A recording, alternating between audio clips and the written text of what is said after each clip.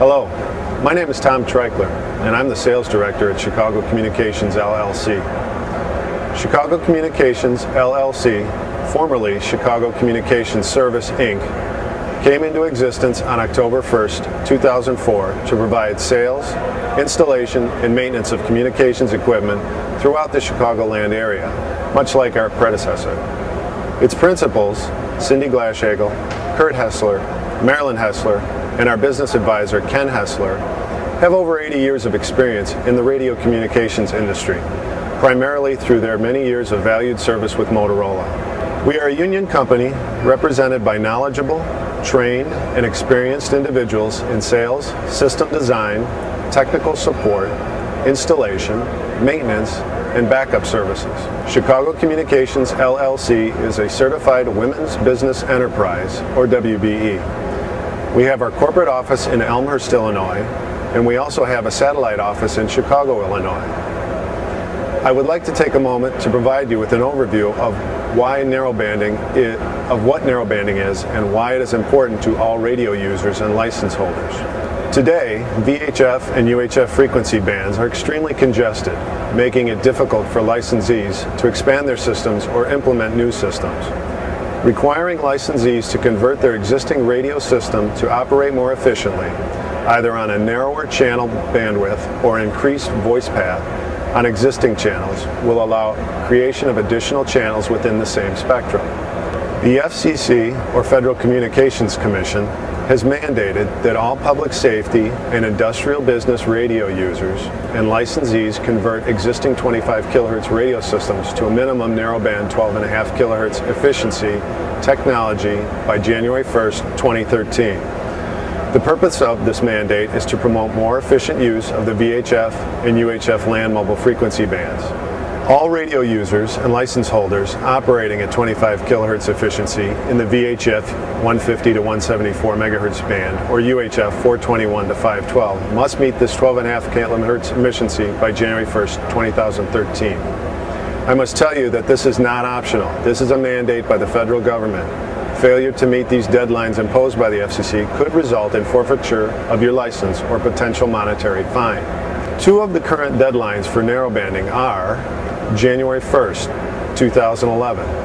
Applications for new licenses or license modifications to expand existing coverage areas must specify at least 12.5 kHz efficiency for the license. The FCC will no longer accept applications for systems operating at 25 kHz efficiency. The second date, January 1st, 2013, are all license users must convert to and operate in at least 12.5 kHz efficiency. Existing dual mode 25 and 12.5 kHz equipment must have the 25 kHz efficiency mode disabled via software.